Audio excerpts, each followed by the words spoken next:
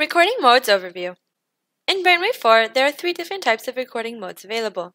When we go to the Controls panel and click the Recording drop-down menu, we can see that there are Events Recording, Raw and Events Recording, and Compressed Recording.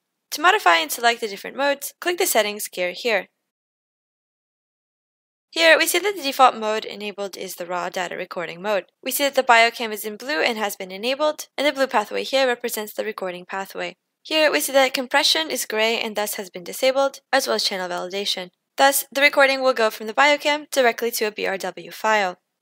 By clicking the drop-down menu and going to Compressed, we can enable the compressed recording mode. Thus, the pathway also allows for channel validation and compression settings before exporting to the BRW file. As we will discuss in later videos, clicking on one of these blue boxes will allow us to adjust the settings for each option. Now, going from the compressed mode to the events mode, this pathway is set up to export directly to a BXR file, and no BRW file will be recorded. Thus, only the data that we have chosen will be recorded.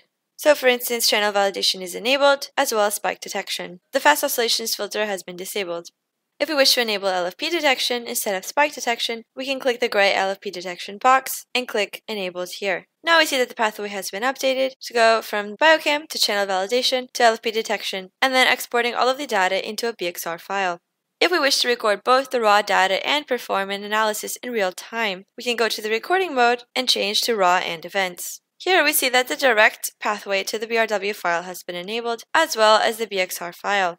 This recording mode is the most time effective, as you can create the raw data files, as well as analyze them at the same time.